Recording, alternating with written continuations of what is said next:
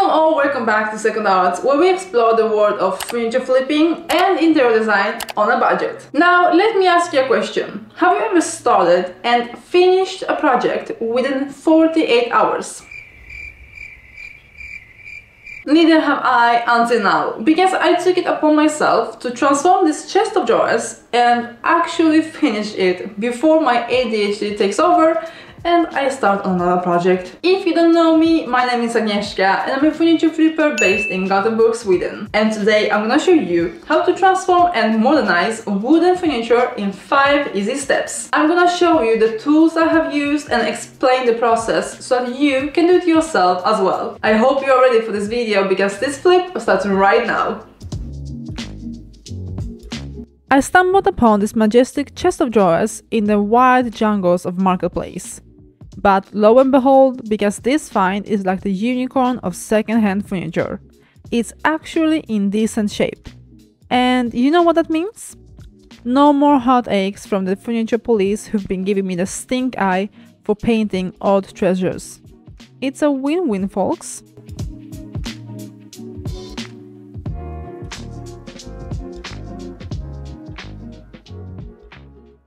I thought I would have to remove the old hardware and change it up to a new one, but luckily it looks kind of good. It's just super dirty, and I can see that it's brass hardware underneath, so of course I'm gonna keep it.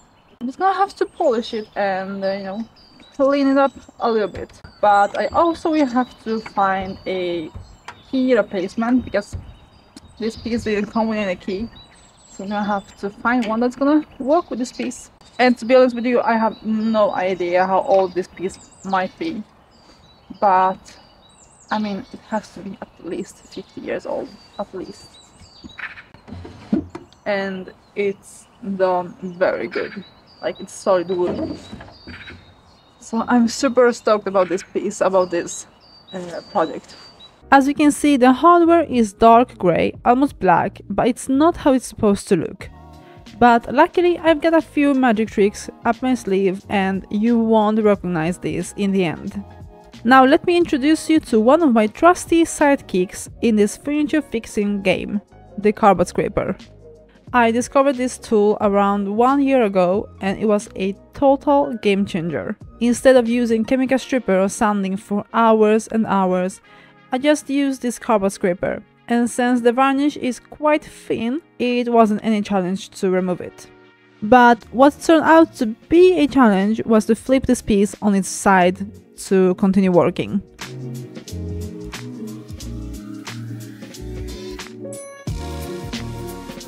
One thing you have to remember when working with carpet scraper is to go with the wood grain, otherwise you will ruin the beautiful wood you just exposed to the world.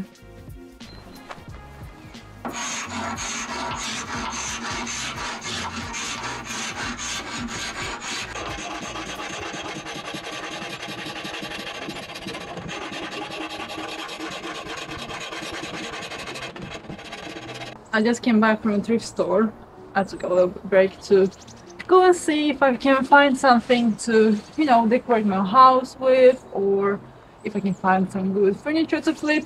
And honestly, my local thrift stores have been so bad lately. There are no furniture to flip. Everything is super expensive. I mean, I found that one, I think it's like a apothecary buffet, and it was 6,000 Swedish crown. It's more or less $600. The glass was missing, the hardware was missing, and they still wanted 6,000 for that. It's crazy out here. If you go to thrift stores, are your prices just as crazy as here? Because there's literally nothing to be found, and once you find something that's pretty much okay, it's extremely expensive. What is happening? But I digress. My 48-hour challenge continues, and I'm gonna use 120 grit paper to sand this entire buffer or chest, and I'm gonna see if I have to sand it with 320 grit paper or not. 120 grit paper is perfect to sand the rest of the varnish and smooth out the surface. And once again, I'm going with the wood grain. But sometimes the surface isn't just smooth enough, and that's when I use 320 grit paper to get that perfectly smooth finish.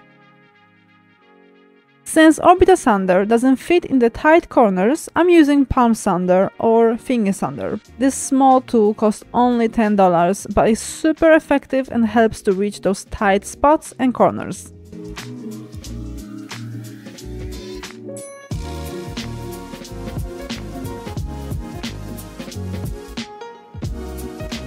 It took me maybe 4 or 5 hours to sand and scrape this piece, and honestly, I wish all of my projects went this fast, because I'm almost done.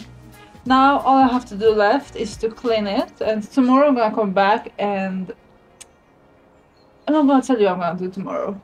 You're gonna have to wait and see. Before I closed my workshop for the day, I cleansed this chest with hot water. Doing that, you can also see what this piece would look like if I would apply varnish without applying stain or paint wash first.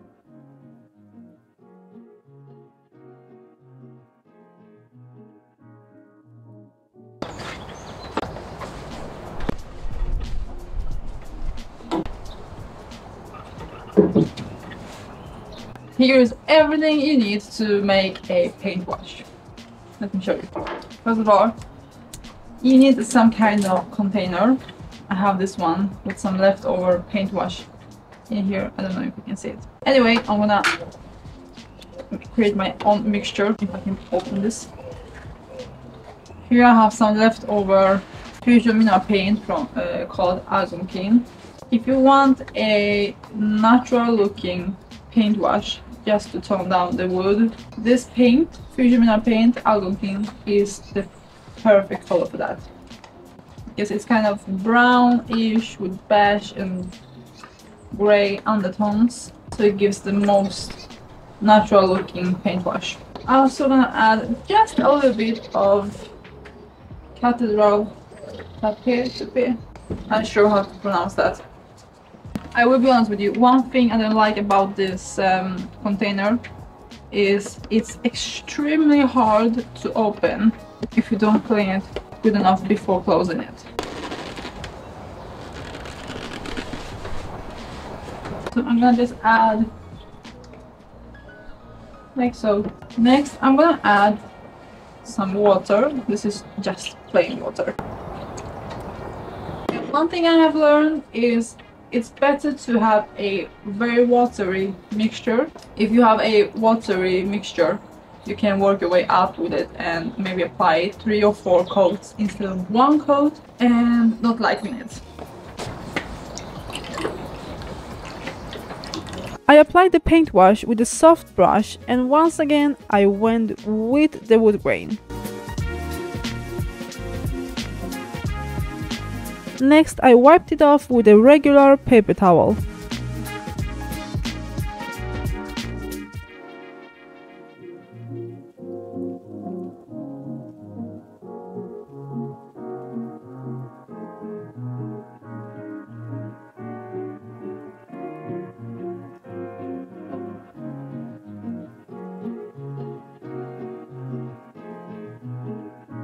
Once the first layer of paint wash had dried, I didn't really like the results.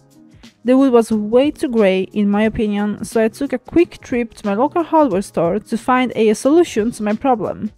Once there, I tried to decide on the stain I wanted to use for my dresser.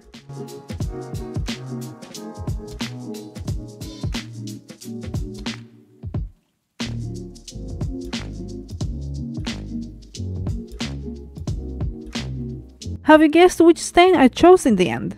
Well, I went with water-based stain in color dark oak. But instead of removing the paint wash I have applied earlier, I remembered a technique I once saw on Instagram where someone applied the stain after the paint wash. And as it turns out, this might be my new favorite technique because it gave me such a beautiful color. And the best part is you can work your way up and decide how dark you want the wood to be by applying several coats of stain.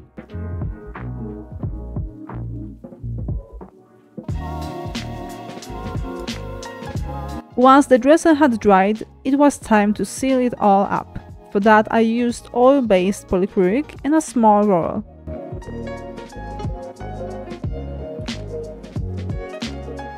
I have used both water-based and oil-based varnish before, and in my opinion, oil-based varnish is best to protect wooden furniture, while water-based is a better fit for painted furniture.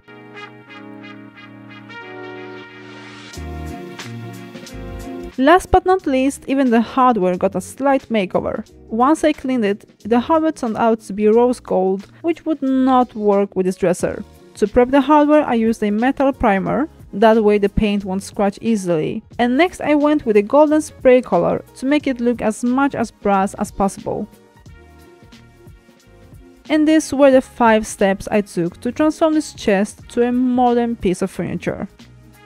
The best part is I did actually manage to finish this project within 48 hours, which doesn't happen too often for me. And thanks to this new technique where I combined paint wash with dark stain, this chest got a modern look, keeping its vintage quality.